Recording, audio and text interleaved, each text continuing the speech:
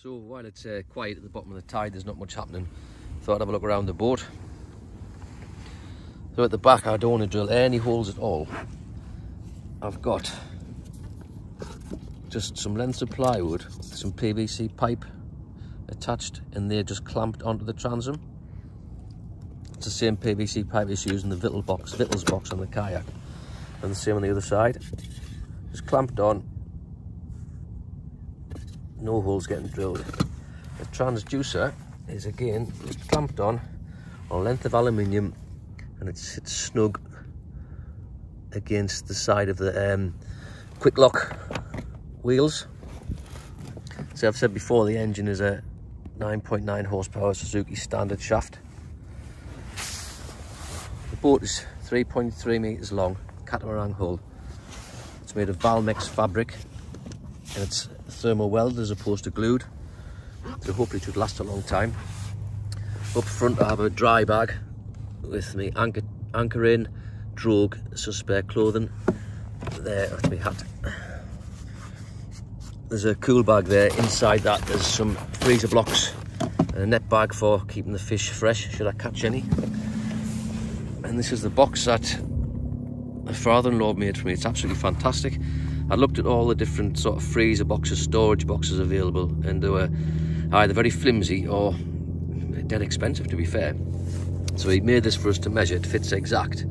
I've got rubber on the bottom to stop it chafing the deck and also to stop it sliding about. It's held in place by webbing and buckles. There's 4 of them. Obviously on top I've got the fish finder. I know it's getting on a bit, but still works. And there, those of you who have Galaxy kayaks will recognise that as a Galaxy rod rest. And I've got a length of PVC tube with my GoPro on. Inside the box, quite a bit of storage to be fair.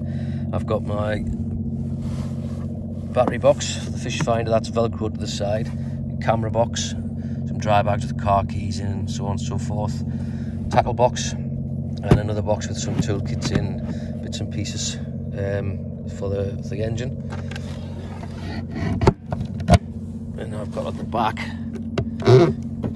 slotted into 2 wooden guides, there's a plastic tray which I can use for either baiting up or gutting fish, keep all the mess out of the boat and also keep any sharp objects off the deck. That just slots away into there like that.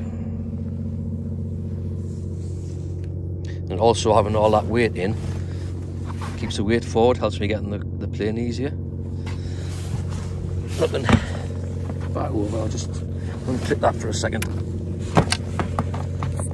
I've got a padded seat and bag. I bought 2 of them, to be fair. I wish I hadn't. Quite cheap and flimsy, that lasted 2 minutes. But in there, all I've got in there is the hand pump, some water, and a couple of snacks for myself. At the very front, I made a bridle, so when the wheels are down, I can pull the boat along quite easily, just like a wheelbarrow. How beautiful is it out here?